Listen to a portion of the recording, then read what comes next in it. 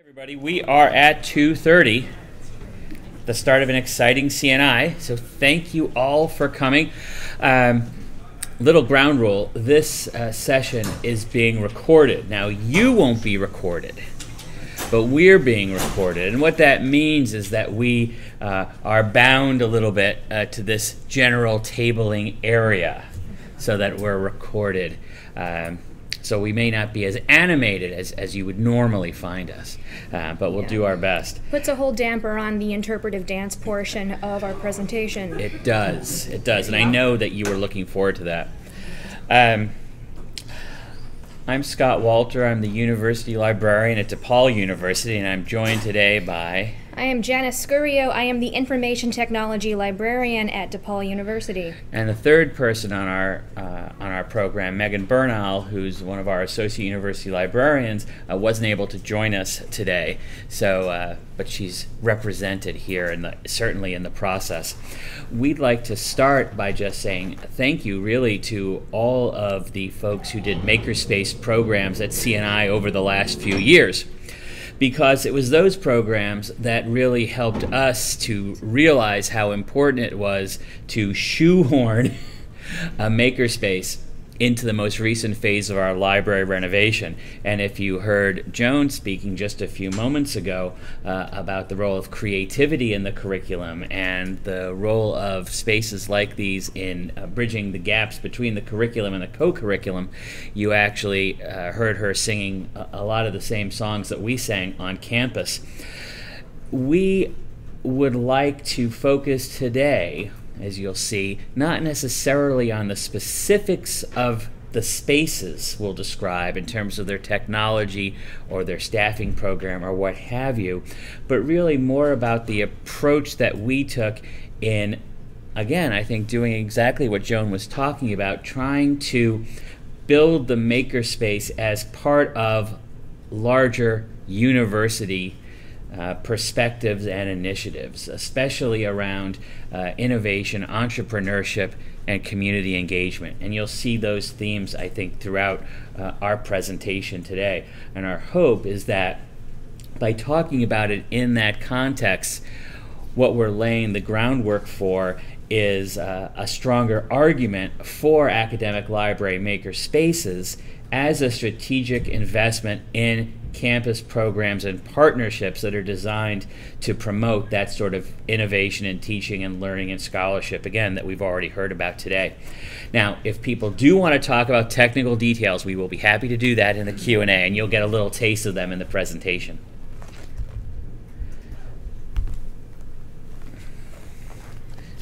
So, you want to do? Okay, go ahead. So we've got 5 slides from the maker community around DePaul as well as in Chicago. So in the upper left-hand corner, we've got some people working with 3D printers from the Coleman Entrepreneur Center. And over to the right, you see yours truly working with 2 students in the Maker Hub. Below that photo, we have the STEAM Lab from DePaul College Prep, a school that we work very closely with. To the left is the Maker Lab at the Harold Washington Library in downtown Chicago. And in the center, what's in the center? It's the IRL. Oh, yeah, that is the IRL. That's a very small photo. Yeah. That is actually our complementary space on the Loop campus, the Idea Realization Lab, or the IRL in short. And we will talk a little bit about them later on. Yeah, and so again, we've really tried to center our Maker Hub within the library with a real understanding of the broader maker community in the city of Chicago. And we'd also like to present something of a counterpoint to something that we've experienced, maybe you've experienced. We've seen in the literature and we've heard it when we've talked to people about why to make the investment in makerspaces. This is from Barbara Pfister. Barbara Pfister, who I love and am friends with, sometimes uses 3D printer as a shorthand for fads in academic libraries. And often, and you'll see in her columns and so on, sort of a little bit of a nudge against maker spaces and around 3D printing. And in addition to sometimes associating it with the idea of faddism, in this presentation she seemed to counterpoint the idea of investing in emerging technology and in makerspaces with a social conscience. And I think hopefully what you'll see is that certainly at DePaul we don't see those things as being opposed in any way at all. And we did encounter this sense of faddism, or the broader question of how are you pushing the limits of what we are comfortable in thinking and planning for in terms of library space and the library's technology program, even from some of our colleagues on campus. I had to do a lot of advocacy and justification for the presence of 3D printers as well as other experimental technologies in the library. Yeah, and that was especially, you know, with our campus information technology and our campus facilities operations who are working with us on this renovation. And we're really pressed to think about this as a core component of a library renovation, as opposed to some other sort of campus project. And we do want to talk a little bit about why we chose the name Maker Hub for the library's makerspace as opposed to Makerspace or Maker Lab or something cute that might have been drawn from Chicago's industrial history, which would certainly be possible. I think the stockyard was one name we threw Yes, around. yeah, but turns out that has some negative connotations. But what we want to, well, we'll talk about the hub and spokes in terms of the maker spaces, and you saw them a second ago, Chicago Public, the K-12 schools, the Idea Realization Lab. We're also really thinking about these spokes going out to academic programs.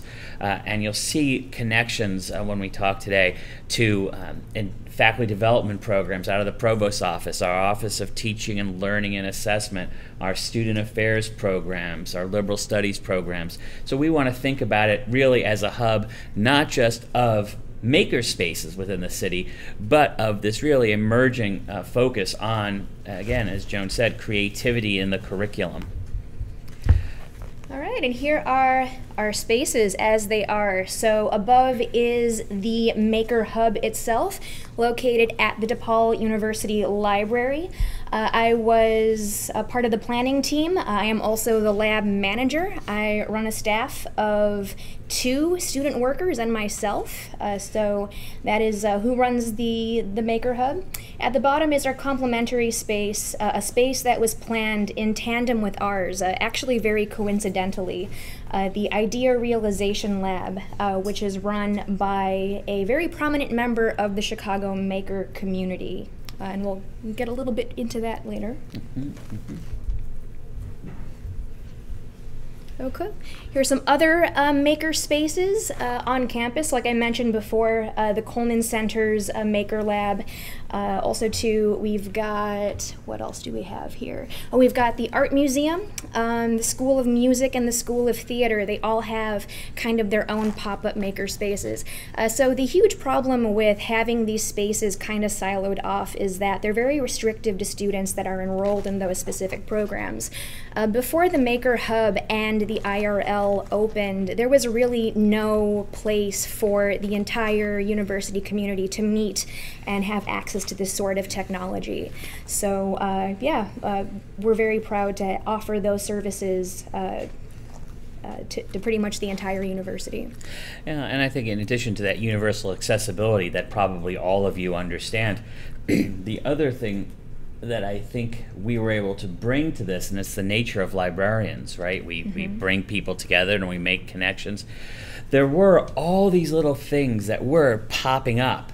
There were 3D printers in business. There were 3D printers in the basement of the physics department. There were making like activities in theater. They were building sets in the art museum. But there wasn't that discussion of really looking at it across campus, as we'll talk about, and there wasn't the framework for people to come together to talk about these things. Everyone was doing it in isolation. And in addition to building that space, what we've really tried to focus on building these past few months is those set of connections from people who are otherwise from that separate. Interdisciplinary kind of structure, we wanted to bring someone who works in the basement of Burn Hall, which is where the physics office is, and someone who works in the art department, which is in an entirely different building altogether. They may never cross paths otherwise, but we've actually had people meet in the Maker Hub and collaborate, people who would never talk to each other otherwise, and that's pretty cool.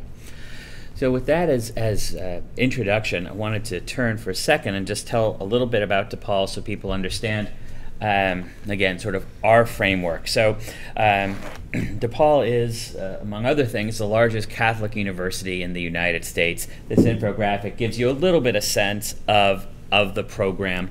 The size of the program, about 300 different undergraduate and graduate degree programs, and a real focus, as we'll see, on the community.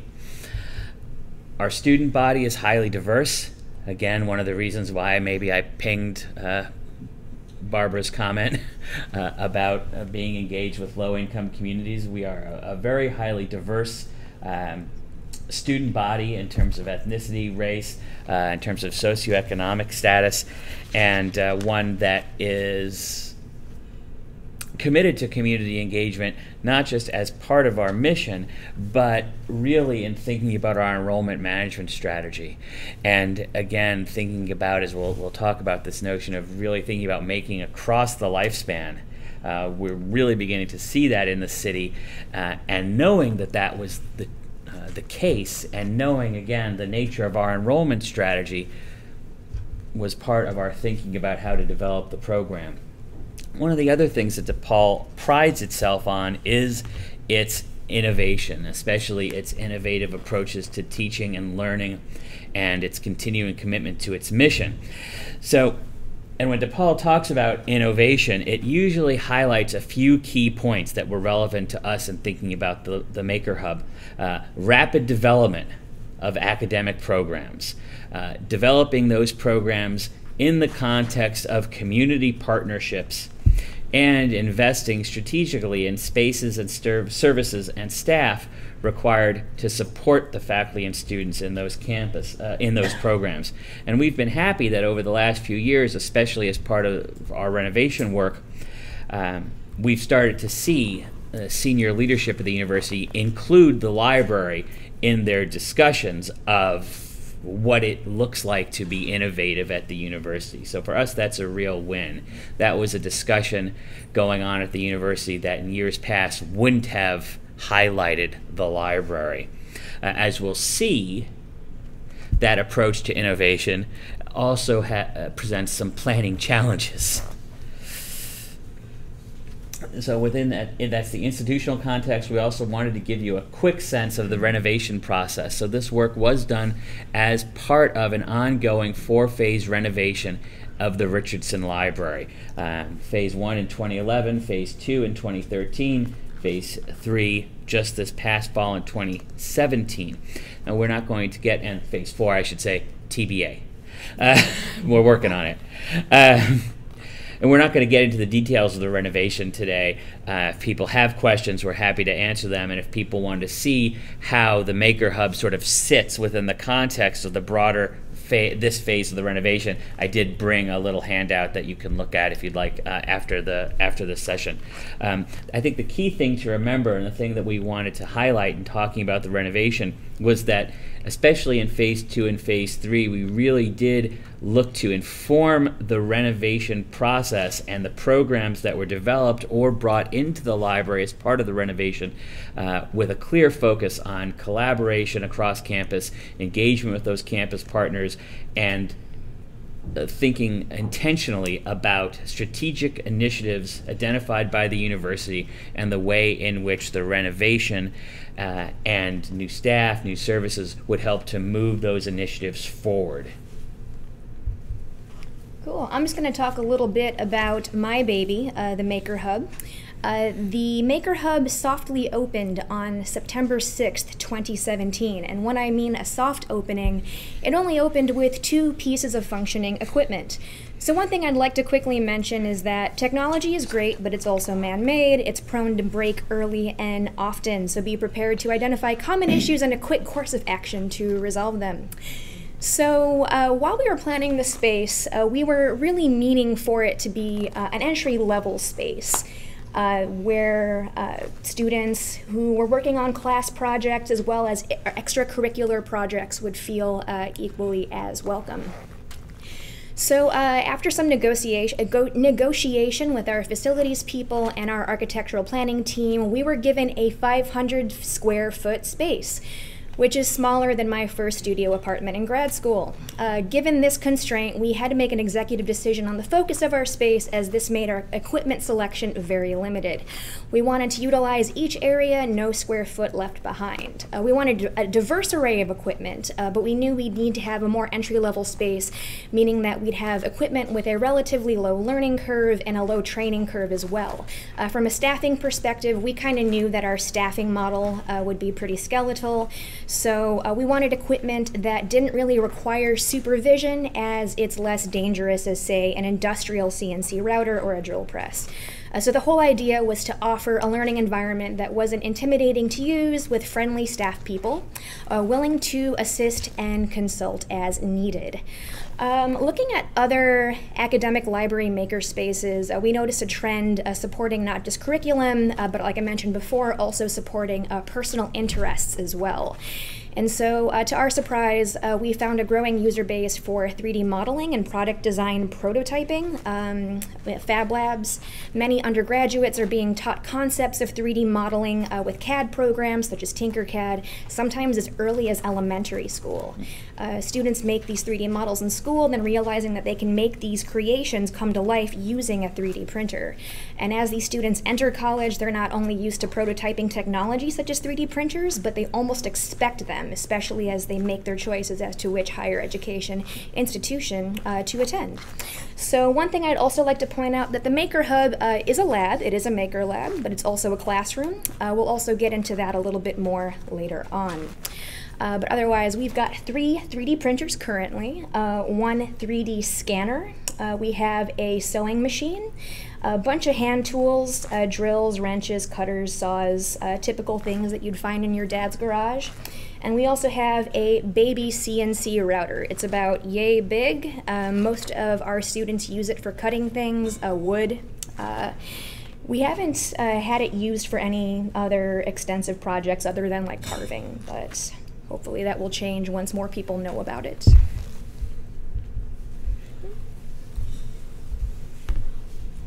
Am I also talking about the IRL? Okay.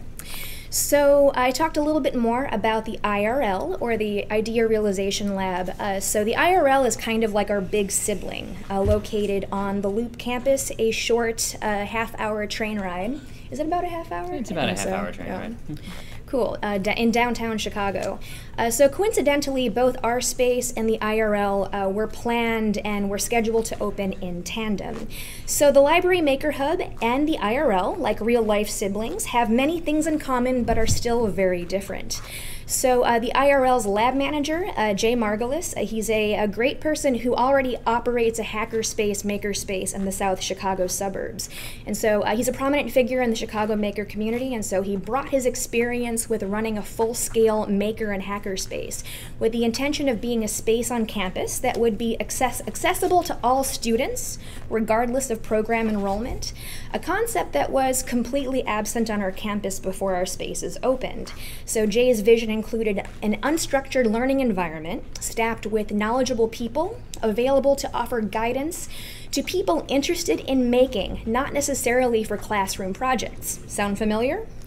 The concept of the hub means that if someone has a project that outgrows the scope of what we can support at the library's makerspace, we'd send them here. They have more equipment, more consumables, more space, more staffing, more storage, and that's perfectly okay.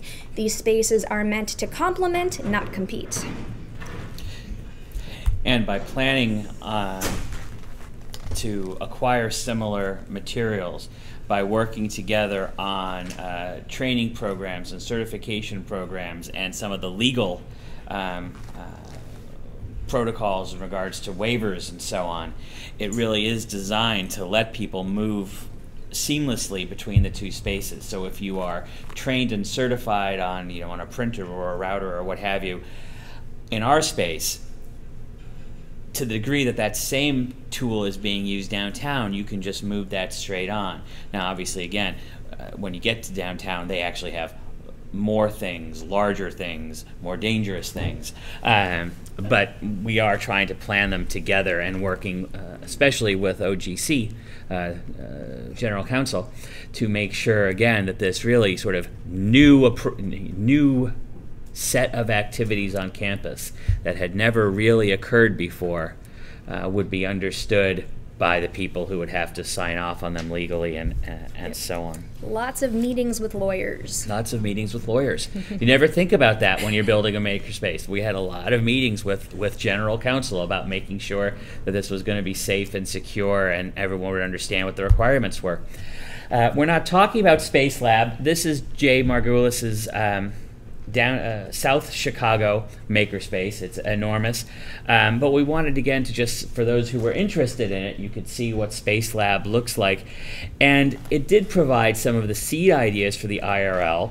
But another important thing that again we learned as part of our planning was that we learned that it wasn't just Jay. There were other people around campus, not in libraries, not in information technology, in different parts of the university, who had been involved for the last few years in some of these community-based fab labs and maker spaces. And they were really excited about bringing it to campus. And these sort of makerspace veterans were, they helped us in the planning. They said, well, you need to have this kind of certification program. You need to think about this if you're going to have volunteers, or in our case, student employees.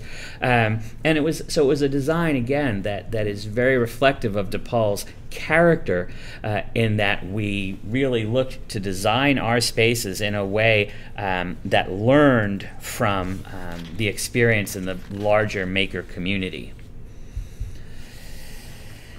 So there was an active community in the city, and there were people active in that community in the university and in the library, and that was good. But there were also a number of obstacles. Now, we're not going to talk about these obstacles in depth, both because of time and because you're probably familiar with most of them. I don't believe any of them are unique to us. I would say, as I suggested earlier, that there's some truth to that old saying about living by the sword and dying by the sword. DePaul's approach to innovation is one that prizes rapid planning and implementation, and that has been beneficial to us in the past, and it was beneficial to the development of both the Maker Hub and the Idea Realization Lab. But it also meant that both were designed very quickly. They iterated on the run. And we did have to do a lot of work to bring campus-wide, as I said earlier, campus-wide groups like information services and facility operations sort of into the fold in thinking about library space in this way. And we had to do it in a budget model that, as I'm sure you're all familiar with, included no new money for any of these things. And since this was such an entirely new concept on campus, we had to deal with a lot of ambiguity, especially with our external IT support, namely kind of determining which things would be covered, which things wouldn't. And yeah, we're still kind of trying to fish things and feel things out to this day. Yes, we are still feeling things out. We're going to talk, again, I'm noticing the time and want to make sure we have time for questions. So I'm going to breeze through this piece just to talk a little bit about, these are some of the opportunities that came in these first few months in terms of making those connections across campus. Our teaching commons, we'll see that in a moment, our Studio Kai Digital Scholarship Center, some of the other initiatives. We'd rather talk about them in particular rather than outline them. The one I did want to make sure we mentioned briefly was this DePaul Makes, which was essentially sort of a grassroots network of people working around the university in academic departments and student affairs and the library and IT, and who had an interest in this and have sort of worked to build essentially a campus-wide network looking at the design and implementation of maker technology and the integration of maker technology into the curriculum in the absence of a formal structure. There never was a formal structure for it. We've built it ourselves, and Janice has been the key person in the library for that. Let's go ahead and talk about some of the programs. Absolutely. So the smiling gentleman in the photo is the mastermind behind the DePaul Makes movement. His name is Dr. Eric Landau. He is a faculty member from the physics department. So he helps staff open hours. He also holds tons of workshops for faculty looking to integrate maker technology in curriculum. So he's a big proponent of the maker movement, especially in Chicago. He's very passionate about DIY, so especially making simple electronics, Arduino. Also, too, he taught me how to solder. I had no idea how to solder before I met Eric, so yeah, definitely cool guy to work with. So he taught the wildly popular Teaching in a Makerspace workshop, which wasn't just open to DePaul faculty, but also higher ed professionals from all over Chicago, which was pretty cool. Yeah, so this is one feature we wanted to make sure was highlighted. Part of what Eric did, in addition to being our maker in residence this year in the Maker Hub, he did develop this workshop that was delivered as part of the Teaching and Learning Certificate Program through DePaul's Office of Teaching, Learning, and Assessment.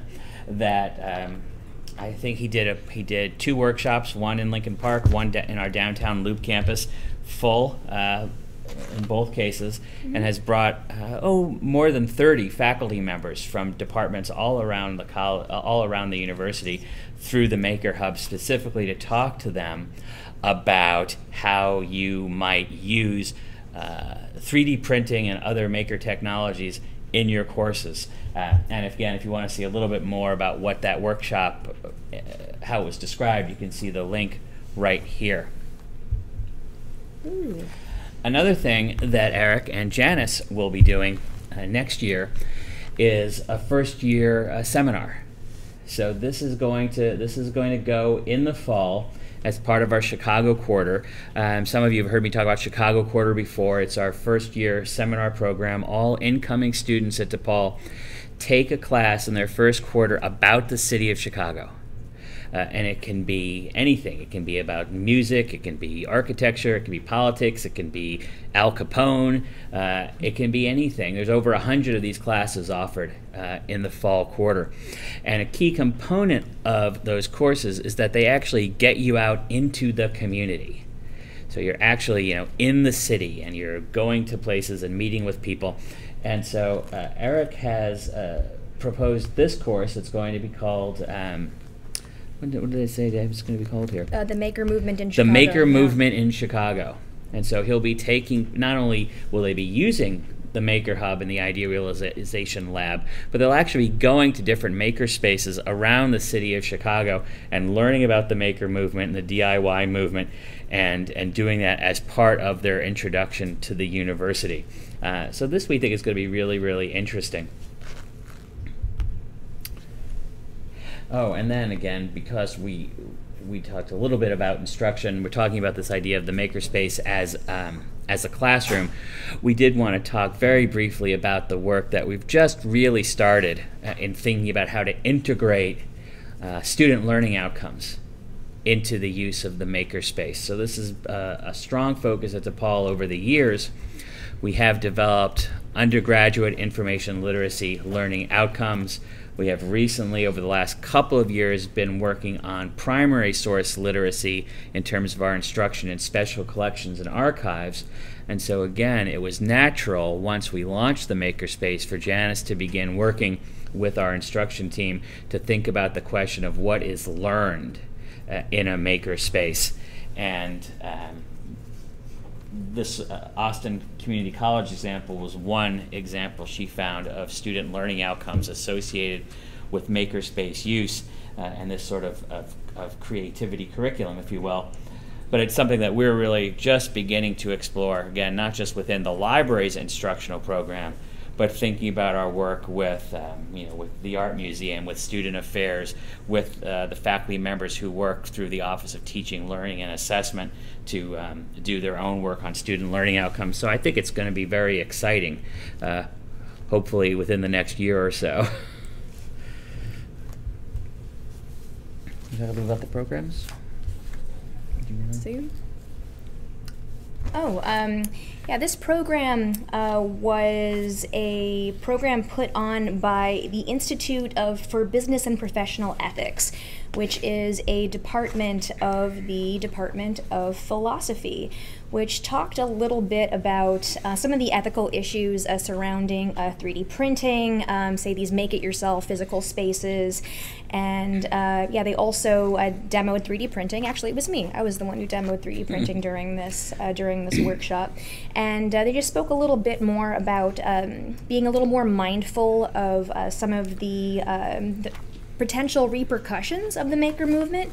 And I think one interesting thing they addressed is waste, which I thought was really interesting, since in our lab in particular, we recycle all 3D printed failed prints. We have a fail pail directly next to our 3D printers. And I think in the 6 months we've been opened, the fail pail is like maybe yay big. So it's like maybe 3 feet wide and maybe like 1 foot high, so not very big. And so we also invite students to take things out of the fail pail and build new things out of them, so kind of creating like Franken creations out of other people's failed prints. So really, nothing really goes to waste in the Maker Hub, but it's still good to be mindful and to think about some of these potential repercussions as we make things in our lab. Yeah, and what we've really seen, again, in just the few months we've been open, is that programs that had not been engaged with the library in the past are coming in.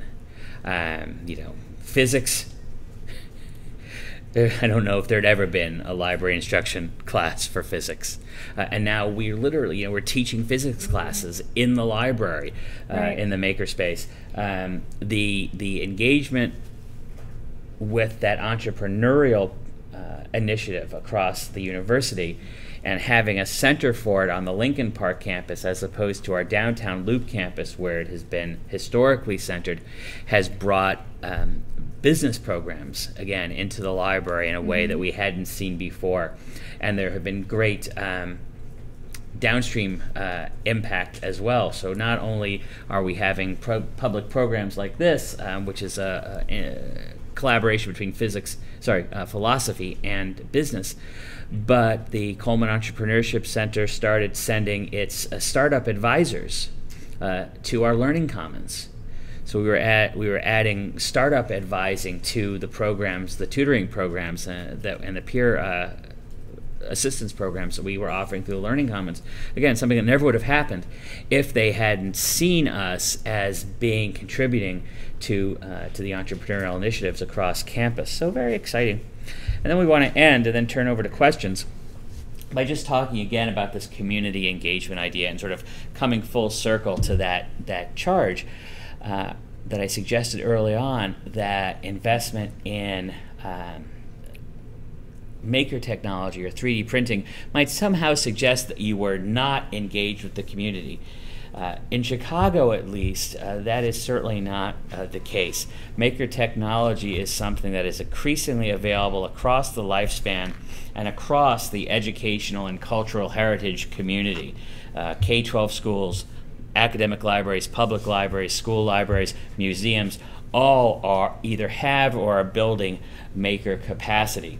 And the reality is my experience as the father of a Chicago public school student was really instrumental in sort of opening my eyes to how important this was, because my daughter's first experience with 3D printing was in 4th grade in an entrepreneurial program co-sponsored by Chicago Public and Northwestern University.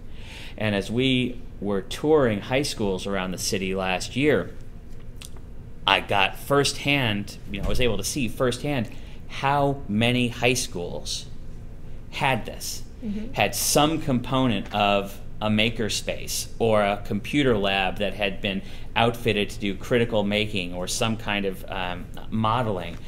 And it became very clear to me that we were going to be far less competitive for some of our core students coming out of Chicago public schools if the technology available to them in college was not as good as the technology available to them in their high school. Or, again, we are a very diverse city, and there are many high schools that do not have access to these tools in their schools. But the Chicago Public Library has done incredible work in bringing maker technology and media content creation to youth services. Shout out to UMedia. UMedia, some of you may be familiar with the Chicago Public Library. You may not know that it was designed collaboratively with DePaul. Originally, the College of Computing and Digital Media, and again, for those of you who are local aficionados, you know that UMedia's most famous alumnus, Chance the Rapper, continues to be an advocate both of public schools and of libraries in the city. But what we saw was really the emergence of certainly a K-20 maker community. And we also saw that more and more of our students were looking to move into sort of a lifelong engagement with maker technology through the programs that were available, either through Chicago Public or community-based programs like Space Lab. And so in thinking about that, it really helped us to think about not just the approach we were going to take to it, but the connections we were going to be sure to make. And so we do try to build in these connections with the community, with our public library, with the Chicago maker community. And again, even with some of the things you don't think of as a maker community, like our film school's connection with CineSpace Chicago. If you watch any of the Chicago Fire, Chicago PD, that's CineSpace. That's where those things are being done. One quick thing I'd like to also mention about lifelong learning. We are also open to alumni, which at first I thought was kind of a revolutionary idea, but there are a couple of academic maker spaces that also open their doors to alumni as well.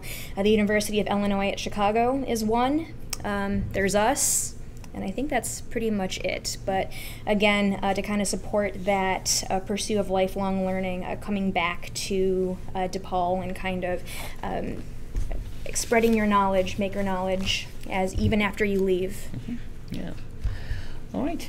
So it's been a busy 6 months, mostly for Janice. But we're excited about where we're going, and again, we think these connections are helpful in building ongoing support for this growing part of the libraries program and the campus technology program. And with that, we'll throw it open to questions.